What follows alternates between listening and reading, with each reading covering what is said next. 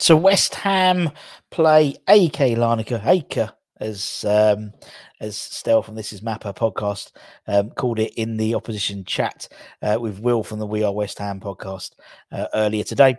They play tomorrow, 5:45 kickoff in the UK. So don't forget, it's an early one, and we'll be on from probably about 5 o'clock, 4:30, something like that. So keep an eye on the channel. Make sure you subscribe to the channel and hit the notification. But we had the press conference ahead of the game. Unlike sort of the Premier League and the domestic cup games, we have it with a player and also the manager, David Moyes. And this week it was Aaron Cresswell, the West Ham vice captain. So he was asked some questions as well. It's quite interesting as these things go. Obviously, we'll have the thoughts of John T. Coleman later on this evening, to keep an eye out for that. But in terms of the main takeaways, let's take you through them as we always do in terms of the synopsis of the press conference. Let's start with team news. That's the main thing. That's all we want to find out first initially. Mickey is travelling with us, Mikel Antonio. He felt his hamstring after the game at Old Trafford, but he's with us with this game. Tilo Kehrer is travelling with us as well after his illness. I'm brining. He's not brining. He's not putting a mixture of water and salt on Maxwell Cornet. Might actually improve him. So he's bringing, not brining, Maxi Cornet with me too. I'm not thinking he's ready to play yet, but I'm bringing him with me to be in the squad.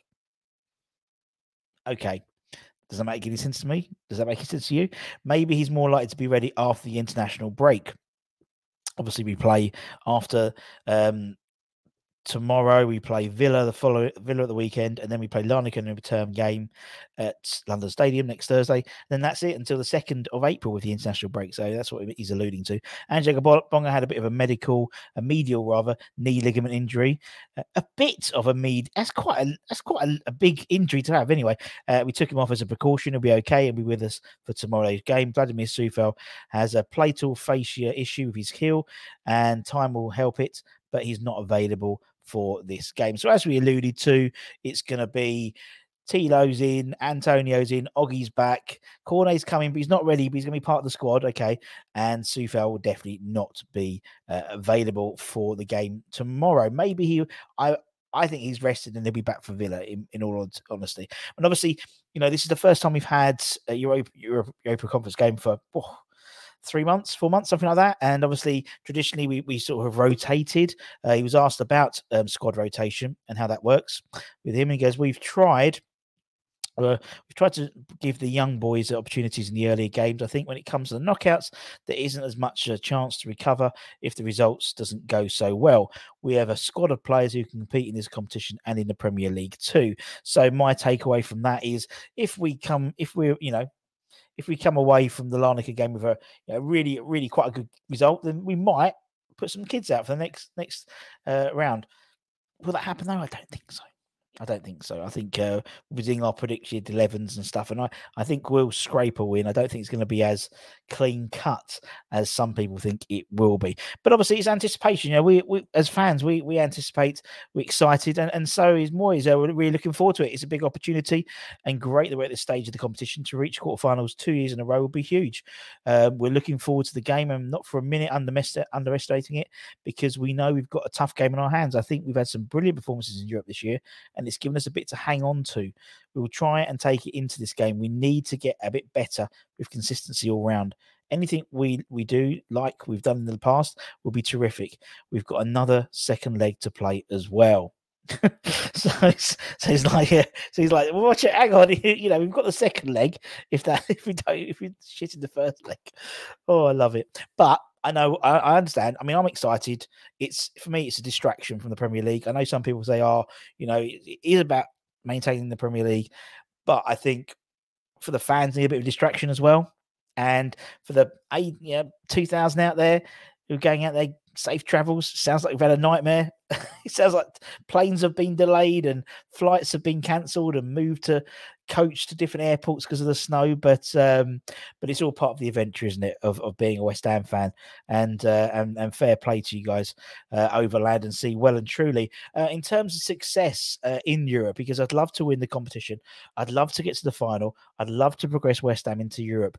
I think we've got a chance, and on our day, we have a match. We're a match for anyone, but we also know that anyone can win on any day. Very true. I think to win any trophy as a football manager, football player, very few get that opportunity. Jose Mourinho, strange, but obviously he did win the conference with Roma last year, but obviously with all the speculation we've had in the last couple of days, interesting person to bring into the conversation, showed how much it meant to him as he's a serial winner. We wanted desperately to win the Europa League last year, not you to us as well, to be honest, Moisey, but couldn't quite get past the semi-finals. Asked about the schedule now, obviously. It's not so bad this side of the international break, but definitely if we progress into the next, into April, if we get into these quarterfinals, it does look like it's going to be quite a hectic April.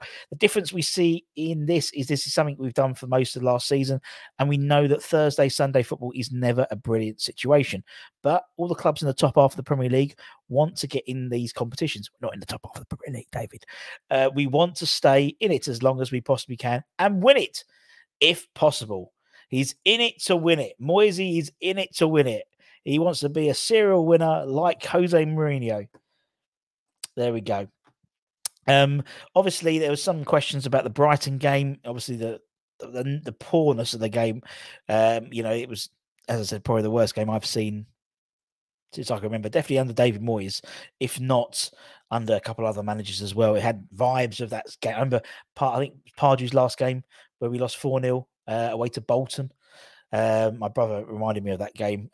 It was locked away in a memory box that I've just unleashed again, and that's probably the last poor game like that. I mean, even when we lost to Forest when Big Sam put the kids out, at least we scored a goal, didn't we? We didn't have a shot on target second half. But asked about the Brighton game, Moisey said, I think the defeats are not a good thing. There we go, you see, from the horse's mouth. Defeats are not a good thing. Excellent. But our results since the World Cup have gone steadily up rather than steadily the wrong way. Old Trafford took a lot out of us. Brighton was always going to be a tough game. Our team didn't perform well, and haven't performed as well as last season.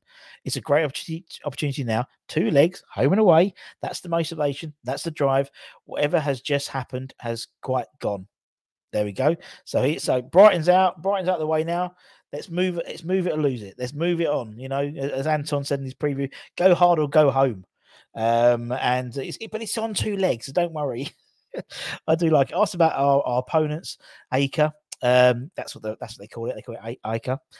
He says, I'm expecting an incredibly tough game from side who have got good momentum in their league. They're top of the league, the Cypriot League at the moment. They have an experienced side and a team who have played quite a lot in Europe. They have. If for those of you who don't know, go back and check out our Will's interview with Stealth and This Is Mapper podcast. He goes into a lot of detail about their European progress so far this season. It was qualifying for the Champions League, then they had to go into the Europa League qualifiers, then they played in the Europa League, then they dropped down into the playoffs, beat Dnipro, won the Ukrainian side to then qualify for the last 16 to play. So they've played a lot of European football. It's only a couple of games more than us, to be honest, about 4 games more than us. But they're top of the Cypriot League at the moment. A couple of suspensions for them based on players who have picked up 3 yellow cards. We haven't at the moment. We've got 2. I think it's Flynn and Oggy are both on 2 yellow cards, I believe, for the if it's 3 yellow cards, then you obviously get a suspended 1 match game. Now, that was it for Moisey. Then Cressy took over. So asked about, from a player's perspective, about the team focus and how has that improved or over the last sort of few weeks, really. He goes, we're fully focused on this game. It's another massive game, a massive opportunity to put things right and progress. The result of the weekend wasn't the best. You can say that again, Chris, but we want to put things right. It makes perfect sense to me. Asked about Europe, he goes, we've had some great times over the last couple of years. We want to progress as far as we can in these competitions, playing against the best teams in these competitions. For the club, it's a long time since we've had these European nights. You want to play the biggest competitions and against the best players. And then obviously asked specifically about last year. He said it was tough, but we're experienced to move on from it and look forward. We've got to take the positives from it. As a club, it's long overdue. We want to do it this season. European football is totally different to the Premier League. Each team has its positives and negatives. To get to the semi-final is a great Europe is a great experience. We went far. It was a shame we didn't get past the semi-final. Indeed, it was a shame we didn't get past the semi-final last year when it was a great opportunity, I thought, for us. He was then asked some questions about sort of pressure, and pressure, obviously pressure on the manager, but pressure on the players as well. How does that affect players? And he said, well, basically, of course we want to fight for the gaffer. It's not just him who is under pressure, but the players are as well. We need to drag ourselves out of the situation we're in. We need to keep positive and stick together. And that's, for me, I think that's sort of the party line, really. Asked about the relegation fight, he goes, we still want to fight and still compete in the Premier League. So there we go. Good old Cress. Asked specifically about his lack of game time. Obviously, he hasn't played so much this season with Emerson and Ben Johnson, Tilo Kehrer, all favoured in his position. He says, of course, I'd like to play, but it's been... but I've been in football a long time and I know how it works. I'm fully committed and behind the boys. Whoever's starting, and we'll keep positive, keep pushing and keep believing we can win every game. And, you get that view. I think someone like Cress, he does give me sort of slight Noble vibes a little bit in terms of, obviously, Noble wasn't playing a lot of football towards the end of his time at West Ham, but was still around, still, cheering people up. And I have that idea that Cress is similar, maybe not to the level of Mark, but he's been around. He's played, I don't know, must be approaching 300 games for us, really, at West Ham. So he's been around the block a little bit with us as a club. The last question was asked about Danny Ings. And he asked how Danny's settling in to the squad. And he says, basically, Danny settled in straight away. He waited a couple of weeks for his first start and got the 2 goals. He's been a great addition to the squad. He's come in and settled in great. So there we go. And that's it. That's your press conference. I said we should have John C's views a bit later on in Association with Football London. That'll be on the channel a little bit later. And then tomorrow we should have all the stuff leading up to the 5:45 kickoff. I keep saying 5:45 kickoff, so I remember more than anyone else, to be honest. So we'll have the starting 11s, our predicted 11s, a little bit sort of, all you need to know about the team, all you need to know in terms of Aek, in terms of them, some of the players to watch out for, that type of thing. And that's it. So take care, stay safe, stay warm, stay humble, keep the faith, my friends. Come on, you Irons. And let's see you soon. Safe travel to anyone out there. Not jealous at all. It's about 2 degrees here in Hornchurch. It's been snowing, sleety, and yeah, it's about 25 out there. So not jealous at all.